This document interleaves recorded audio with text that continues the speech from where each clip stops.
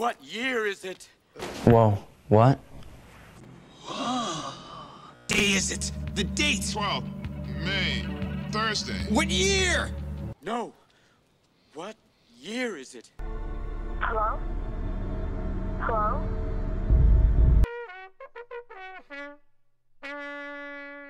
When a Stranger Calls came out in 2006 is a film that came out 15 years ago, and I want to talk about it 15 years later to see if it still holds up or if it's as good as it once was, or if it just downgraded from the years because it hasn't held up. So this is the first I've ever seen of this film. It's a remake, so I'm watching the remake first in the original. I will watch the original, which is the next video, which is another remake versus this remake. It stars a babysitter called Jill babysitting this big ass modern looking house, and she gets a bunch of creepy phone calls I wanna saying that, you know, breathing.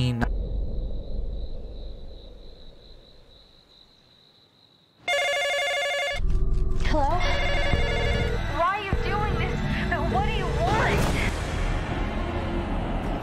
I haven't seen anything and whatnot. This film's okay, guys. It's so boring. It starts off in school. She has drama of Katie Cassidy, and well, her and Tessa Thompson were friends, and Katie Cassidy has issues with them and whatnot. Again, it's just cool seeing these young actors being in future projects or comic book projects or whatnot. But yeah, they just have this whole thing with this drama thing that does not need to be there, by the way, but it's there for some reason. So yeah, they have a thing going. Turns out she has to go babysit. Tessa Thompson's character has to go to like a rave or something. That really doesn't matter as well, but they call her every once in a while. This Jill character babysit 2 kids while their parents are going out. Jill is in the house just eating food and whatnot, and she keeps hearing creepy stuff, a lot of red herrings and jump scares, which is like typical horror stuff, like modern horror stuff, which is about just jump scares. And then she keeps getting these calls of breathing, not saying anything, and you know, she calls the cops on 1% like, hey, trace this call and whatnot. Let this call be at least, you know, 1 minute 60 seconds. And it's not until this killer says, have you checked the children, where it's like she freaks the fuck out, she drops the phone, go checks out.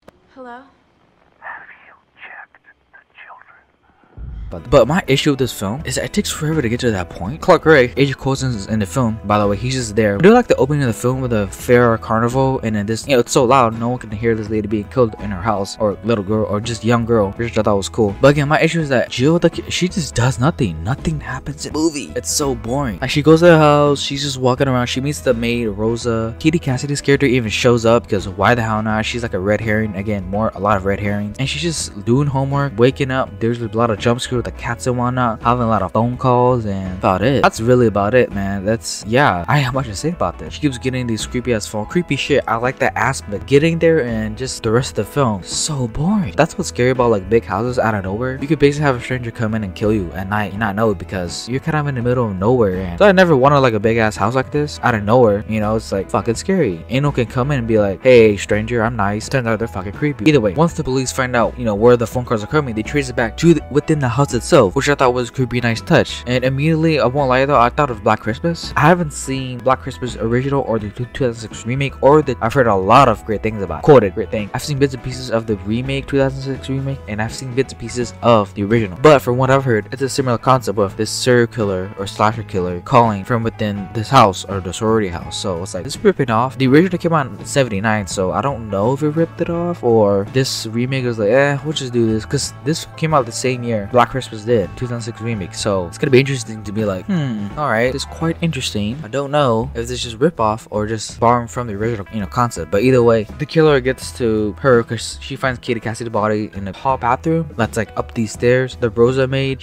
Her body's never found, but assuming she's dead. There's like a guest house that's just there because right now Jill's a, you know, quick runner right now. It even starts with her running on top of this like basketball court thing, like she's a runner. So when she gets away, man, I do like that they're hiding his face until the end, but they hide his face in the shadow, right? This killer, she stabs him with this little rod thing. She gets out, find the cops get to him, the parents come back, children are okay, and Jill was smart enough to get away from this killer. Again, like a minute ago I said that they didn't show his face. They showed his face. I was like, okay, whatever. But again, throughout the most of the film, he's in a shadow, and when we actually do see him on screen, his face is covered in the shadow, which I do like. But then because of this experience, Jill has PTSD, and yeah, that's the movie. It's her in the hospital having PTSD. Clark regretted worrying about his daughter or whatnot. And yeah, I immediately had a thought, this movie's okay. When a Stranger Calls 15 years later is just okay. It's so boring, and I'm excited to see the original and then my next remake versus video, because I hope it's better. I hope it's better than this one. So yeah, it's okay. So this has been the road so far, and thank you for watching.